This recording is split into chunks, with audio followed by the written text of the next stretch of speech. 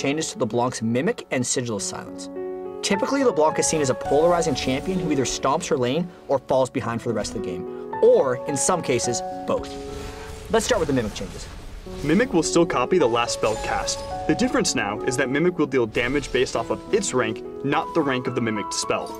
This change will allow LeBlanc to still deal solid damage, even when mimicking a rank 1 spell. This opens up a lot of flexibility for LeBlanc players, especially in the early game.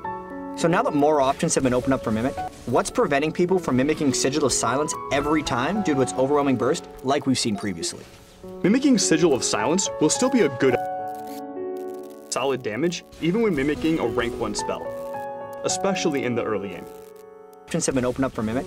What's preventing people from mimicking Sigil of